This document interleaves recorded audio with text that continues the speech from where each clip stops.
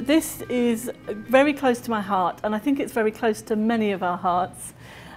So the two strands that we're leading on in our palliative and end-of-life work stream are outcomes and routine data. And I think we see the outcomes strand will start small and build up throughout.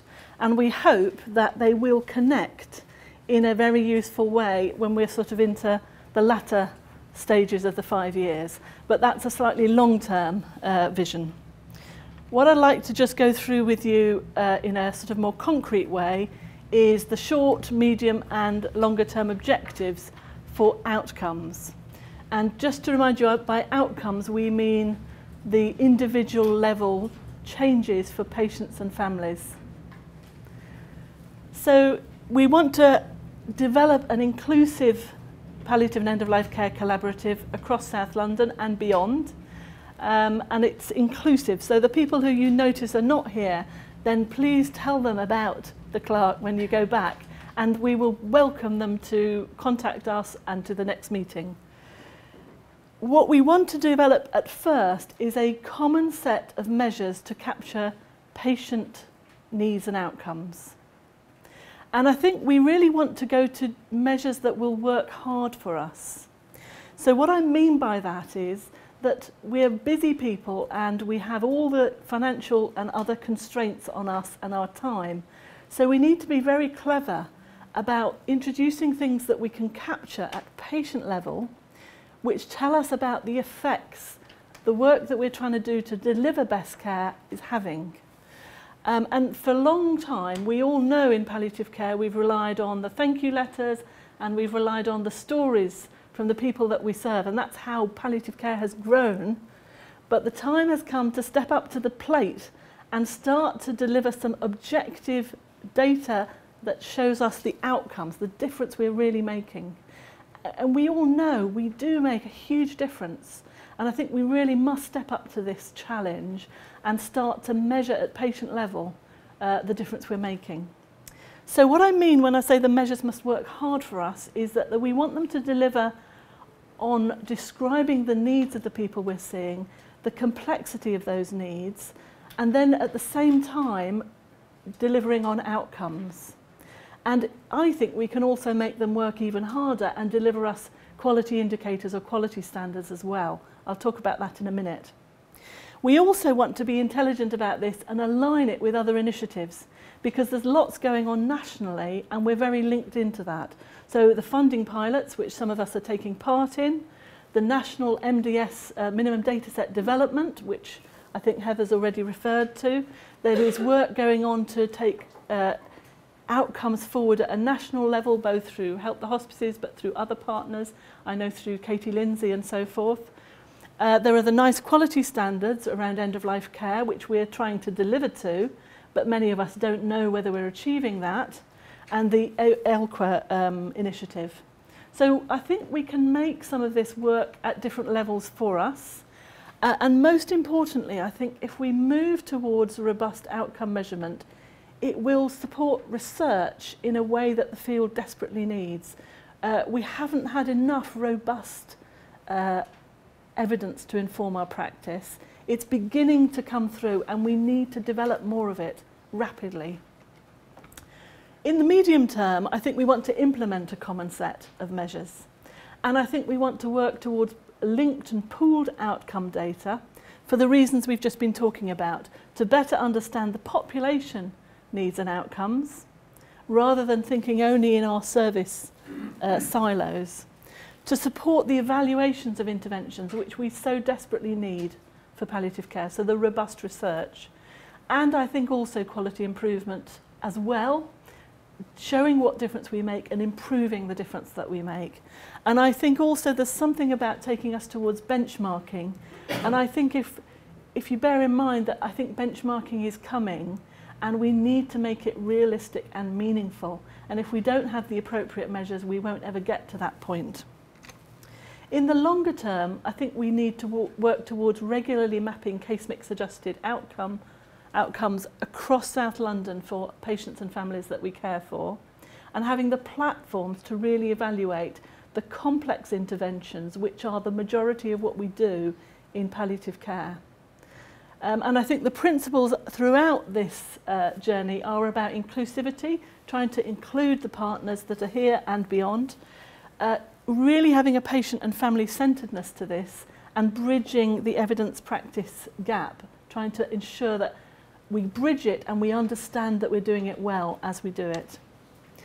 I make no excuse in going back to what an outcome measure is, because so many of us forget.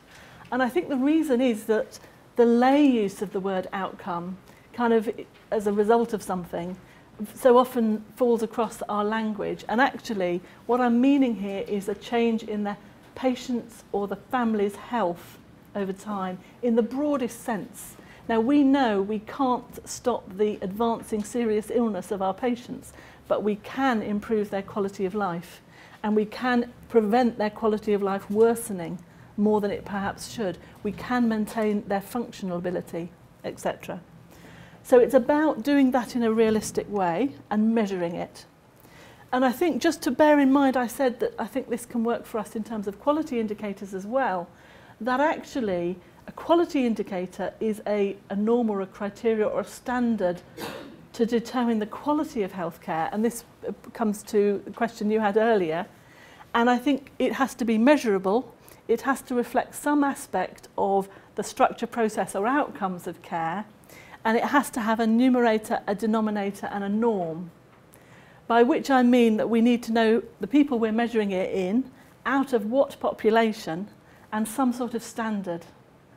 So I think we can this can work for us as a specialty in lots of ways, and it can improve end-of-life care if we use it intelligently. Just to give you an example to make that clearer for those of you who perhaps thought about this only in the last few days, we might, for example, have a problem severity score of some kind which captures a person's pain or nausea or other symptom problems, maybe some of their psychological symptoms, anxiety or depressed mood, some of their information needs or their family issues, and so on. When it's measured at one point in time, we are capturing the main concerns or domains of those needs, where needs are the ability to benefit from their healthcare they're going to get. The complexity of their needs is about the number and severity of those different domains and the way they interact together. Bearing in mind, I mean, we've all seen people who are very sick who have total pain, as described by Cicely Saunders, where they have a physical pain, but because of the social implications and because of their anxieties and the psychological impact, it all just escalates. It's not additive, it's multiplicative, and it all takes off. And then the resources needed to address that person's needs are quite high. Once we get to measurement at a second time point, we're then transforming that into an outcome measure.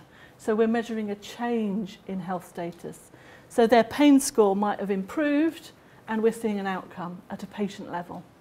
So that is what we really are interested in capturing and understanding. And there's different initiatives that we're taking this forward with, but I particularly want to talk to you about the Outcomes Assessment and Complexity Collaborative.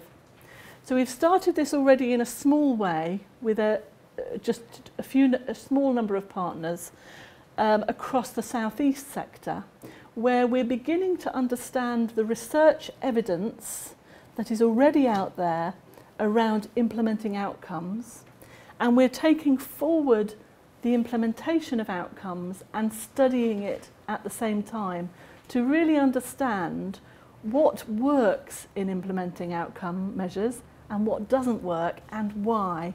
And as we do that, we are very keen to expand the collaborative to include the South London and even the LCA sector that we're working with, so that we can begin to build a platform where we are robustly capturing outcomes. They're implemented in different services, but in a way that works both for patients and families and for the professionals working in those services. We've also got an NIHR research programme, which you may be aware of, which is strongly related to the funding pilots, which is about developing a case mix classification for palliative care.